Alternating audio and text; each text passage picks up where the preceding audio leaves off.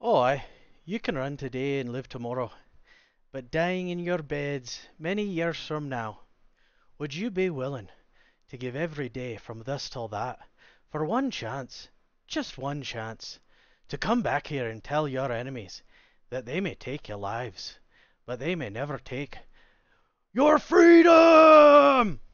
Alright, so this is Jordan Peterson decision against his right to free speech. Canada does have censored speech. It is not like the US where they have freedom of speech. So we got 3 videos. We're going to run through each one briefly talking about the decisions and the ramifications. References his very large following on social media and his best-selling books. And the court found that the Code of Ethics of Psychologists explicitly addresses public statements and prohibits degrading and demeaning comments by members when they are making public statements. And the court also held that the argument that Dr. Peterson made, that he's speaking in his personal capacity, not as a clinical psychologist, the court found that Dr. Peterson's own conduct and statements undermines that position. The court found that Dr. Peterson describes himself on Twitter and on Rogan and on YouTube as a clinical psychologist, that he sees himself as functioning as a clinical psychologist in the broader public space, even though he no longer sees clients in a clinical practice. And the court found that Dr. Peterson claims he's helping millions of people, as he puts it, and that he is still practicing psychology in a more... Yeah, he's trained, he understands the field, and he has an opinion that doesn't align with what the Canadian government wants. So he's being fined $25,000 and being told that he doesn't have the right to express his opinion. It's unprofessional. So again, just like yelling racism when someone has a good point that doesn't align with your view and you don't have a counterpoint, you just say you're a racist, you're a bigot, you're this, you're that, you're a bad person. And this is the Canadian government using that same technique, just saying, well, yes, you are technically as educated as we are, but we have formed the consensus that your speech is unwelcome and is deserving of a $25,000 monetary penalty because you said the wrong thing and we don't like it. Diffuse and broad manner. In short, the court wrote that while Dr. Peterson's lawyers may argue that his comments are off duty and outside of his role as a psychologist, Dr. Peterson himself doesn't see it this way. The court knows how Dr. Peterson views himself, I guess. He is fighting for freedom and speech in Canada, and by extension the rest of the world, that has decent speech laws and isn't completely oppressive and corrupt. As Canada falls, so do we all. Let's move on to the next one.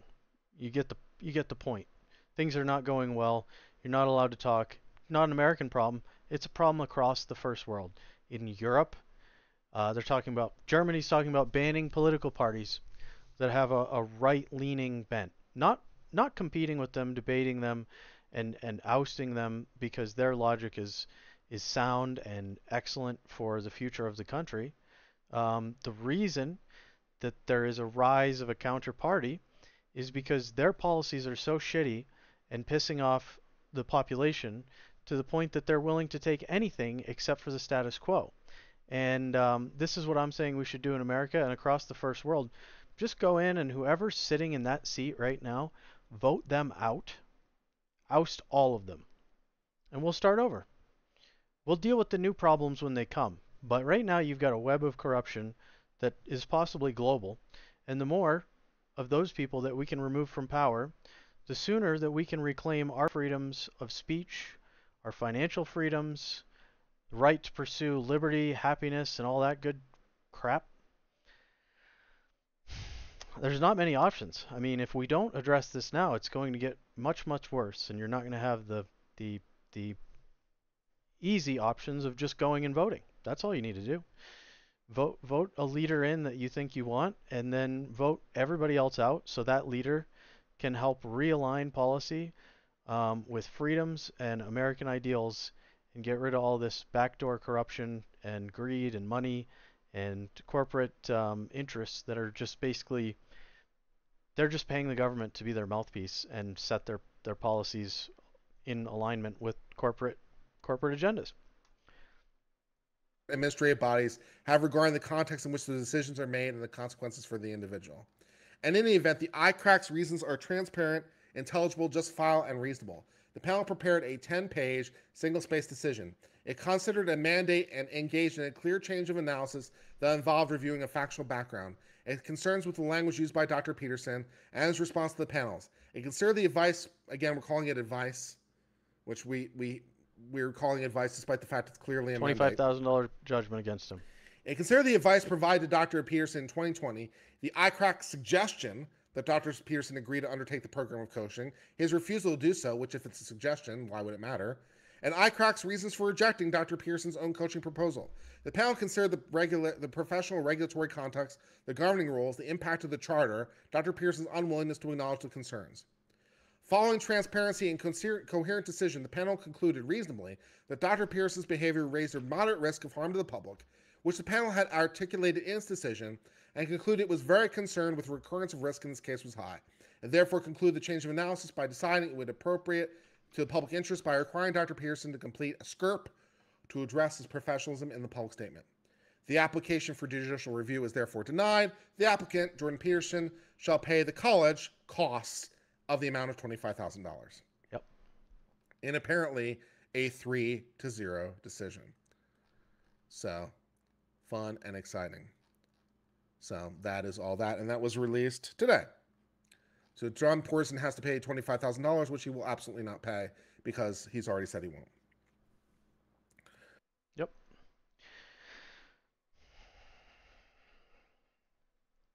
We aren't that far behind Canada.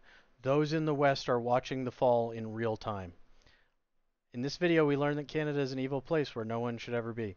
I hope you're paying attention. Listen, I haven't posted to social media for years. I started this channel 2 months ago because of this type of stuff. This is not something that I really want to do. But this is something where the rest of my life was becoming so frustrating. Watching this in my face all the time, on my phone, on TV, hearing it from different places, there comes a point where it's just a breaking point. And you can stay silent and stay complicit and go along with it if you want. But I'm not going to be looking back in history and saying, oh man, that was really great evil that I recognized at a certain point in time, and I chose to do nothing. I sat down with the rest of everyone else and I was scared. Because that's what they've done. They've instilled fear to prevent you from speaking, and a lot of people are going along with that. Not me. Not on my watch. I am willing to put everything on the line, including my own privacy, my free time, to push back against this and make sure that freedom does not die with a whimper in my lifetime. It's pathetic that we even have to have this discussion. And this is just one. This is just one example of things that are being taken in one country. It's difficult to ignore because it's starting to gain momentum. And the only way that momentum is stopped is for a large force of opposition to counteract this force. It's conservation of momentum. Yes, and that's where we're at with this. Are you going to appeal this decision? Yes. Oh, yeah, I'll fight it right to the Supreme Court. Yeah, this is an all-out battle for me. Okay. I'm going to bring absolutely every single resource I have to bear on fighting this. I will make every single... I'm your resource, Jordan. Give me whatever you want to put out there, and I will repost it. We will give you, and I mean, I'm nobody, but I'm not going to let that dissuade me. My little voice will be raised in unison with the rest of the little voices out there, and together we become one giant voice, one unstoppable voice. You can silence big creators, ban their channel, censor their videos. Try doing that to the masses. People starting small channels, everybody pushing back against this. Don't underestimate your own power, and don't let yourself be defeated before you even try. This is a real battle for freedom, and if you care about the future and and humanity, your fellow human beings on this planet, and you want them to have the best life possible, then I suggest that you rise up and help us push back against tyranny. Because this is tyranny. I don't care if it's left or right. Being deprived of your right to be part of the discussion, even if your views are unpopular, sometimes that's how progress is made, is through unpopular views. The church at one point was trying to silence everyone because they didn't want any progress. And now you've got progressives who are doing the same thing in the name of progress, silencing any sort of debate and discussion and just foisting their agenda on you with no consideration for your views or beliefs. You're supposed to lay down and accept and obey. And there's a lot of different things that are training us to do this. Society is training that if you stick your head up, you're going to get pounded back down, and you're going to lose your job, and your family's going to get harassed, and your life's going to become living hell, even if it's legal to speak how you believe. And the government is clearly demonstrating that their agenda is not to support your rights, but rather to do whatever it takes to get more corporate money so they get elected again, because they need to run all these commercials to brainwash you into voting for them when they really are anti-American and anti-freedom. Bit of it public. And so I've kept my sword sheathed so far, but I know that this ruling will embolden the college, and that's fine. I've been as civilized as I could possibly be so far in this dispute. And so the gloves are off as far as I'm concerned. So I'll fight it indefinitely. Okay, so we're already set up to do it. You know, we talked earlier about the fact that you didn't think the plus size model for Sports Illustrated was beautiful. You told somebody who was complaining that there's too many people in the world. I thought it was a very pithy response. This is what I mean. Are we like group cognitive dissonance seems to be a thing, because traditionally we could all agree on what was beauty, what was sexually attractive. So there's conventional descriptions of this. Certain people really do like larger people, women who like larger men, men who like larger women. People have sexual preferences, and that's fine. But to say that the human ideal has changed from being physically fit, capable of jumping and running, lifting weights, being functional, this has conventionally been beautiful. A strong man, a strong woman, well built, no health problems. People find this to be sexually attractive because it's most likely an excellent person that you can produce children who will have the aptitude and qualities needed for survival in a chaotic and dangerous world.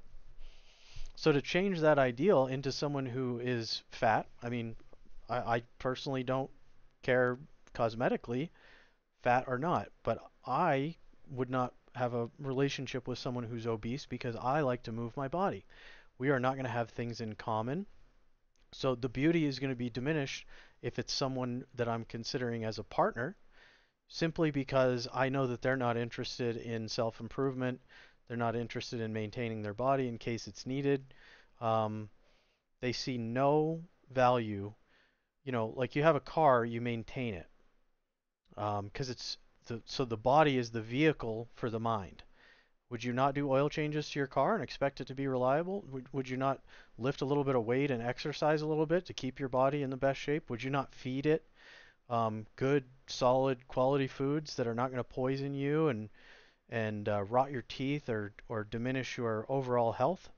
Are you going to put chemicals inside of it that are bad for you? Like, I just don't understand the argument as to why we should lower our standards of what is peak human form when scientifically we know what it is.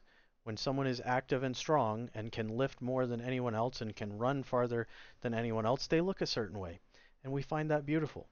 And no amount of cognitive dissonance is going to change the fact that people like functionality. You said you're free to leave anytime.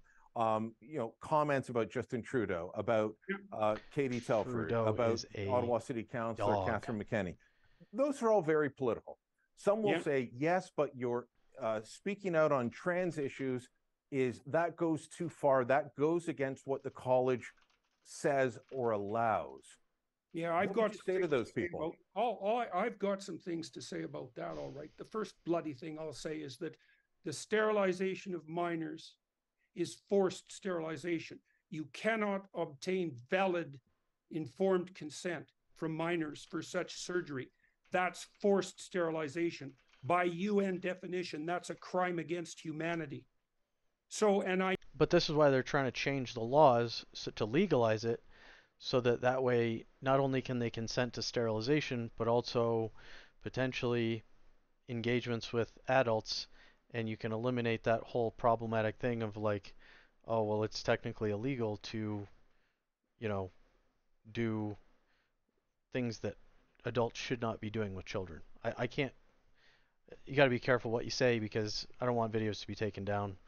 I hate to self-censor, but better to have most of the message come out than just have the whole video go down. So I apologize for some of the ways that I talk sometimes. I know 5 European countries have already backtracked on the gender affirming surgery front.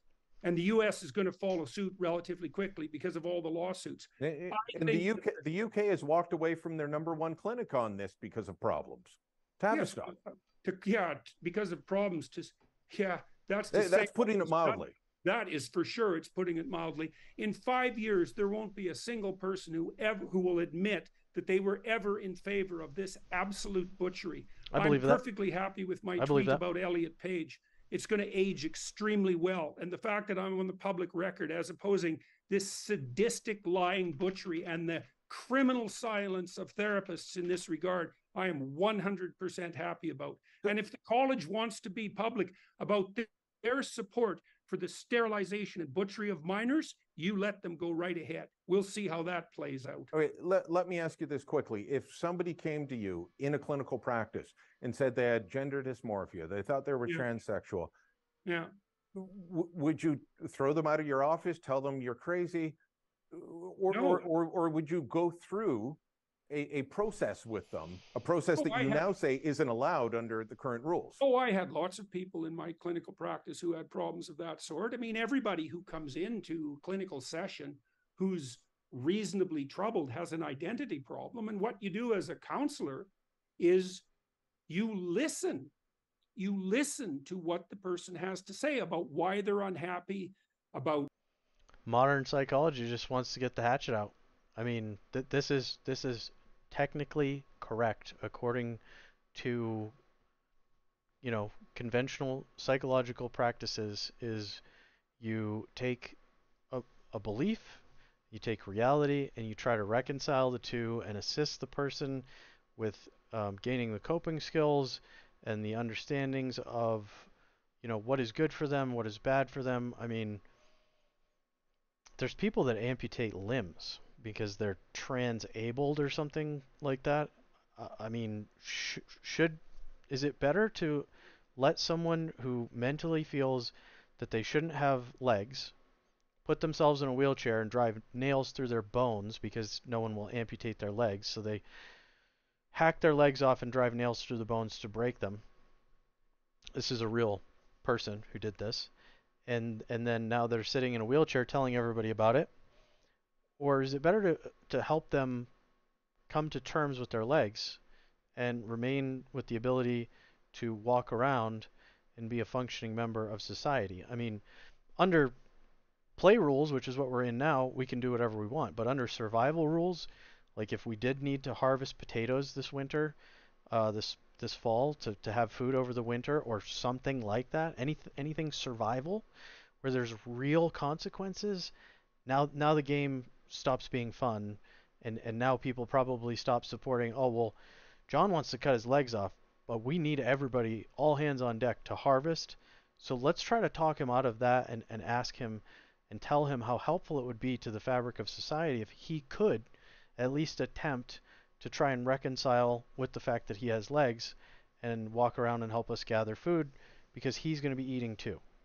The source of their misery, about the actual expression of their misery, about what they think's wrong, about what they think might constitute an improvement. You do mutual experimentation to try to figure out what the steps forward are. But you should also know as a therapist, and every therapist who isn't lying, who's credible and competent knows this, that with regards to so-called gender dysphoria, first of all, the evidence that it's a psychological epidemic is overwhelming. Everyone knows that. And second, the clinical data that was derived before this became politicized indicated that the vast majority of minors who are so-called body dysmorphic, gender dysmorphic. Well, you're making it really easy to be gender dysmorphic because you're you're destroying the traditional definitions. So now a man can be anything and a woman can be anything. So it used to be like, oh, these are the two genders. This is what I can identify most with. But you're hitting it from both ends where you're confusing the underlying understandings of what that is, and then you're also prompting minors to think that questioning this is part of the adolescence experience of coming of age and growing up is deciding what gender that I'm going to be, not just what job I want to do and who do I want to date, but also what modifications am I going to do to my body? Do I want to stay the way I am, or do I want to become a transformer? And so the the issue is ballooning simply because we are putting the focus on it, just like racism. You know, I mean, I think in the early 2000s when Dave Chappelle was on TV and people were having a discussion about this, there's an understanding that it is human nature to be tribal, and in prisons people still self-segregate, so this is like a human behavior that we can work on, but in order to work on it, we need to discuss it. We can't make the subject so sensitive that if anyone says a few words, everybody gets offended and starts personally attacking each other, and then the conversation stops, which is where we're at right now.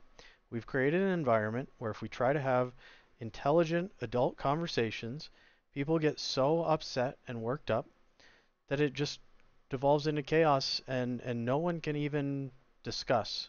So we will never again be able to agree.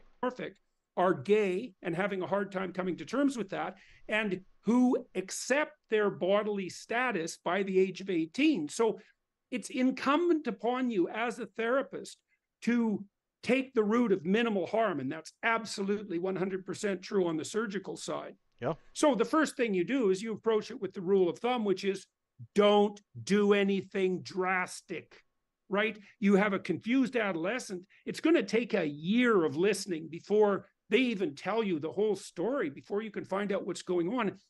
Your job as a therapist is never to affirm someone's identity. Your job as a therapist is to explore the identity with the person so that they come to a fuller realization of what that identity does and should. And the craziest part about what's going on in the LGBTQ plus community is that I'm hearing that cisgender homosexual people, lesbians and gay men, are claiming that the trans group is being homophobic against them because in a lot of cases they believe that a gay man should actually become a trans woman instead of being a gay man who's attracted to men. What they actually should be is a trans woman who's attracted to men. And the same concept for cisgender lesbians is, you know, oh, you know, you actually want to be a man. You're not understanding yourself. Like they understand people better than people understand themselves. It's really just, it's sad and it's confusing and it's nonsense. I think everybody should be allowed to do whatever they want, and I think people, including the government, should stop shoving it down other people's throats. Just do what you want to do. Let's let everybody be free. Let's give everybody the right to pursue life, liberty, and happiness inside America and other first world countries, and let's try to make decisions that give us the most freedom and rights to do this instead of diminishing rights to install totalitarian dictator-style rules that enforce these as a mandate and basically make you say, hey, you have to be part of this trans thing. You got to choose, you know, something to do with this, but you can't just be over here on the sidelines being, you know, saying I don't want anything to do with it. You're a bigot. You need to be an ally, and that means becoming involved and doing the group behavior with us. Constitute. You can't impose that. And so, and I would remain, as a therapist, I always remain neutral in that regard, not because I was being moral politically, but because if you have any sense, if you're counseling someone deeply, you have to understand that you cannot interfere with their destiny. It's not your right. You have to explore with them. Yeah. But so now did. you say the college forces you Oh, there's no to doubt a about it. decision and affirm early, right? Oh, absolutely. It is illegal not to affirm. And that is absolutely, it's the death of therapy as far as I'm concerned. Because look, man, you can't affirm someone who's anorexic. You know, they say, well, I think I'm fat. I feel I'm fat. Very good point. You know, I'm a thin person trapped in a fat person's body, let's say. Well, you know, you're starving to death. I can't affirm that. We have to explore it and see what's going on. There's no affirmation of identity in therapy. That runs completely contrary to the entire ethos of the therapeutic practice. Every psychoanalyst knows that. Humanistic psychologists, behaviorists, cognitive therapists, everyone knows that. Everyone who's a therapist who isn't decrying this legislation is engaging in a quasi-criminal silence that's devastating to the profession.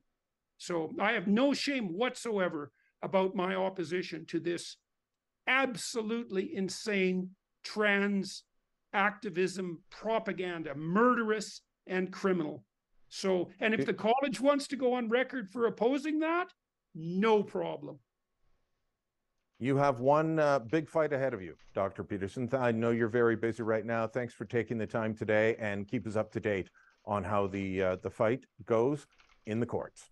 Yeah, well, thank you for your questions, sir, and I appreciate your interest in your what would you call it, pointed interrogation. Yeah, good to talk to you. Talk again soon. Man, we'll see how this unfolds. He's going to take it to the Supreme Court. But this is enforced speech. This is enforced compliance. And it's frankly a scary place to be headed. So anyway, you guys take care. See you again soon.